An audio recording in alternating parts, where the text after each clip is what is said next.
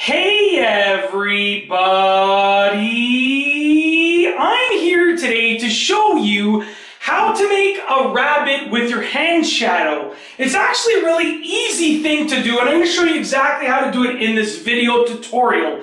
Let's get right into the video. So I'll show you what it looks like once again really quickly. I'm just going to make another one right over here really quickly. Show you quickly what it looks like, a rough idea of what the rabbit is going to look like, as you can see right here. I'll make it much better in just a moment, but as you can see right here, that's basically what it's going to look like. It looks like a bunny, which is pretty cool, okay? Just like that, and you can see we're hopping along. Okay, so what you want to do is take your left hand's going to be under, and your right hand's going to be on top. And they're going to be opposite. So left hand palm down, right hand palm up. Okay, and I'm standing to the left of the light over here. I have a light shining, as you can see right there. I'm standing to the left of it when looking at the wall, okay? So left hand goes like this, palm down, okay? I'm going to get my right hand, and my right pinky and my left pinky are going to cross like that.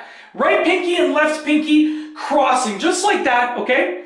And then my right thumb is going to hook with my left index finger, okay? Just like that, all right? So what we've done now is we've intersected our hands. You're going to bring the tops of your hands together like this, okay? Now these two fingers on my right hand, my middle finger on my right hand and my ring finger on my right hand are going to sort of be the ears. So they're going to be standing up, and my right index finger is going to curl to make the eye, okay? As you can see right there, we're going to leave a little spot for the eye. You don't have to do that. You can leave it without the eye too, that's fine.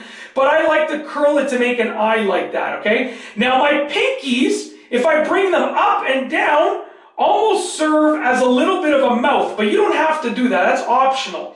And these right here, which are my left middle finger, my left ring finger, and then my left thumb, they're actually the legs, and they hop like that. If I go like that, it looks like they're hopping, okay? As you can see. Now I'm going to try and position my hand so that you can sort of see it like that. I know my arm's in the way like that. But as you can see right here, what we've created, it's kind of hard to see, is a bunny rabbit like that. Now I'm going to get a little bit lower. We'll see if I can do this over here. Hopefully I don't break the plastic stool that I'm leaning on. But as you can see right here, this is what we're going to create. And it looks like a bunny. Now give me one moment to make it look a little bit better, okay? So once again, you're leveling off your hands with the light right here, and your palms sort of form the back of the bunny right there, all right? And when you're done, like I said, this is what it looks like right here, just like that. And you can sort of hop along, These can be the ears right there, and then you can even have the mouth, like I said, like that. But that's basically it. Let me get it a little bit better. It's really difficult to show you what it looks like. There we go. I'm trying to get my arms out of the way, so it's kind of difficult like that. But that's basically it. That is what the bunny looks like. Really easy to do. You can hop along like that. That is how to make a bunny or a rabbit with your hand shadow, okay? Now, I apologize. I promise it will look awesome when you do it in person.